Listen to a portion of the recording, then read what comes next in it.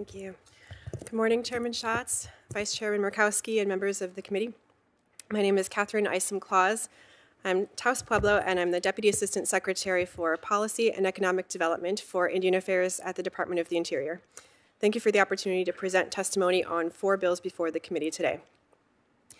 The Biden administration recognizes that water is essential for people to lead healthy, safe, and fulfilling lives on tribal lands.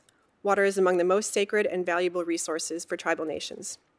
The Tribal Access to Clean Water Act of 2023 seeks to help fund water infrastructure projects in tribal communities by increasing federal funding, including $90 million over 5 years for the Bureau of Reclamation's Native American Affairs Technical Assistance Program, or TAP.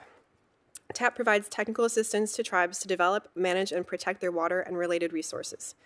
The program has supported a broad range of activities, including water needs assessments, improved water management studies, water quality data collection and assessments, and water measurement studies. Work under TAP is carried out in different ways, sometimes by reclamation under cooperative agreements, working relationships with tribes. Other times, tribes carry out the work themselves. Alternatively, reclamation may provide training to enhance tribal members' knowledge and expertise in the use, protection, and development of water resources.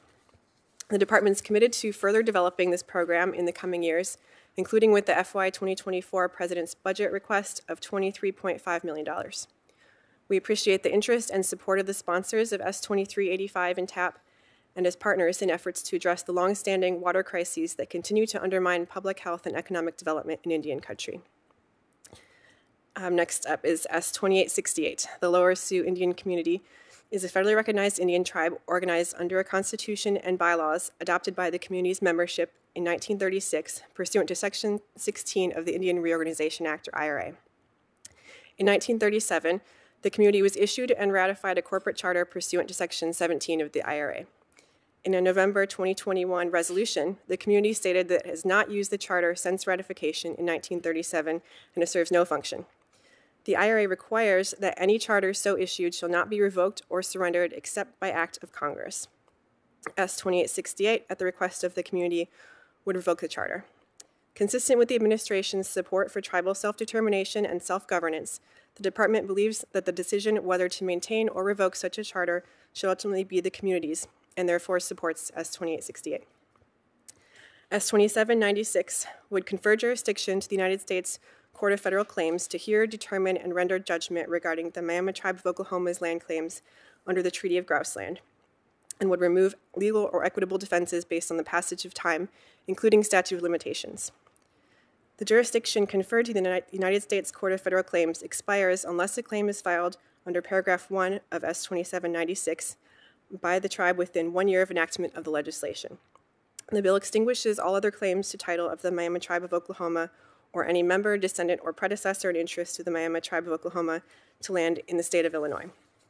The department needs to better understand the claims by the Miami Tribe of Oklahoma and the impacts of this legislation on those claims and any remedy sought by the tribe.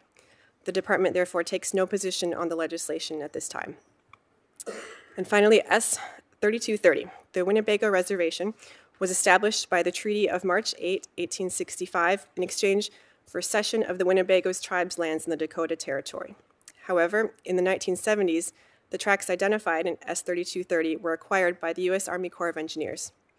S3230 would transfer the identified lands from the Army Corps of Engineers to the United States to be held in trust for the benefit of the Winnebago Tribe.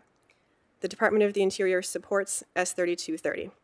This bill is in line with the administration's commitment to honor treaty rights, respect tribal sovereignty, and support the right of tribal governments to acquire land in trust in furtherance of their self-determination. Chairman Schatz, Vice Chairman Murkowski, members of the committee, thank you for the opportunity to provide the department's views. Thank you very much. Chairman Hart, welcome, and please proceed with your testimony.